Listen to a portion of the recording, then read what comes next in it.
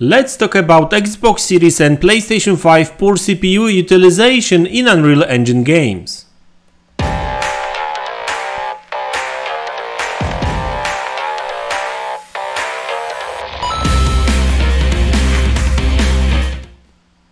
Hey guys, welcome back to the channel.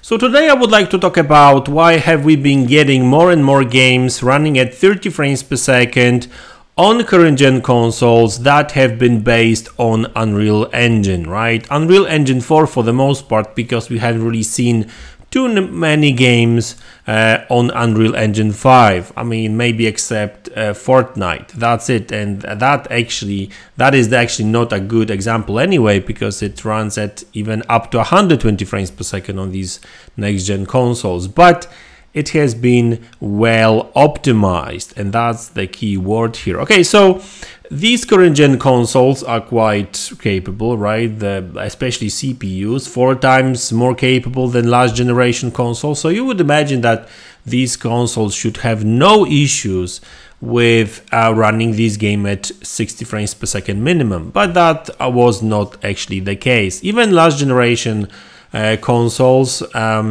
last generation games actually struggled to run at 60 sometimes on Unreal Engine, in Unreal Engine games. But like even games that have been created with or better optimized for current gen consoles, and I'm talking about like Gotham Knights, or for example Plague Tale Requiem. So these are very good examples of games that, even though they were Xbox Series and PlayStation 5 only console games, right? But they started the development as PlayStation 4, Xbox One kind of games as well, right? So, I mean, Dark Knight only last minute got version for PlayStation 4 and Xbox One were cancelled. That was announced like literally a couple of months before the release of the game. So the original idea for that game was to release it on last gen consoles as well. But anyway, that's not the point. The point I'm trying to make here is that poor optimization in these games is to blame, and there's actually more to it, right? Because that's kind of obvious. And Digital Foundry actually made a kind of cool video recently. Actually, that was a podcast where they discussed that topic, and they spoke about the fact that a lot of these Unreal Engine games is struggling with frame rates, even on next generation or current gen consoles, right? Despite the fact that these consoles have a way more capable CPUs, and the problem is optimization, and to be more specific, it's blueprints, right? So this is how things work in Unreal. Not only Unreal, many other engines as well, but we are talking about Unreal Engine here specifically, right? So when you make a game, whether you are indie developer or a big studio, doesn't matter, you create art, right? Then you've got these animations, different objects, you have to put that import that into the engine, build worlds, animations and everything.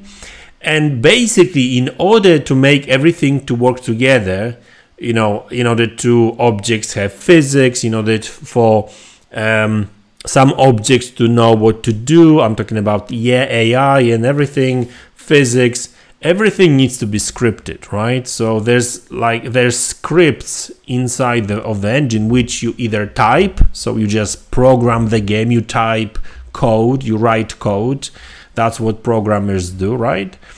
Or you use blueprints. So basically blueprints do the same thing that coders, programmers do, but you just basically not necessarily tick boxes, you've got these boxes and you kind of connect them together. Okay, so this physics logic for this object, and when you do that, then you have to do that, whatever, right? I mean, I'm not really going to get into more detail about it, but that's how it works. And the thing is that blueprints are kind of very cool tool to use for people that don't have, developers that don't have any experience with coding, or they don't want to get into coding, right? They are artists, they've got a vision, and they can make game like that.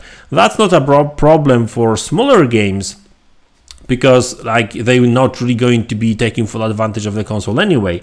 But when you've got like more demanding games, yes, that actually makes a difference. And the problem with Blueprint is that they are not necessarily well optimized for multi-threading, right? And the current gen consoles CPUs are multi-threaded and they've got 16 threads, and if you don't necessarily share the workload all across the CPU, the cores, well, you are being bottlenecked, right? That's why you are not really getting the performance that we kind of expect, right? And that's what Digital Foundry says, that like some of the issues, not all of them obviously, because it doesn't necessarily, I'm not trying to say that every single developer, every single game suffers because of that, but some games may do. And you know, using Blueprint is actually not really the best for multi-threading and, you know, basically CPU utilization, right?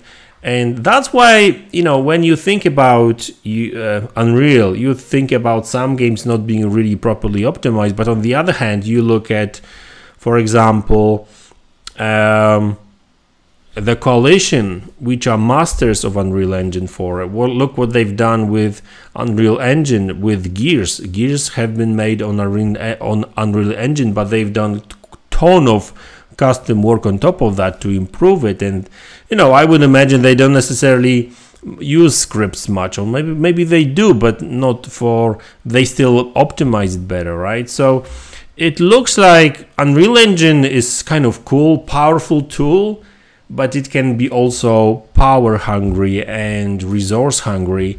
And you know, Unreal Engine 5 could potentially improve things here and there, hopefully.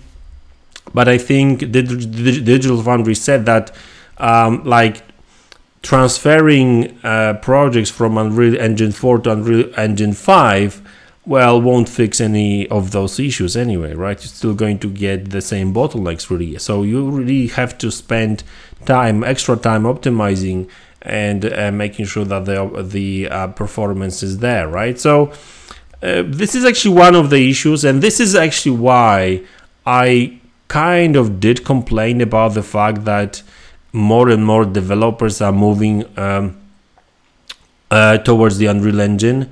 And don't get me wrong, like, I get it, like CD Projekt Red is probably more than capable of like properly optimized Unreal Engine, that kind of stuff. But the thing is that, like, you don't want to have monopoly on in this field, right? Like, you don't want to have monopoly anywhere really, right?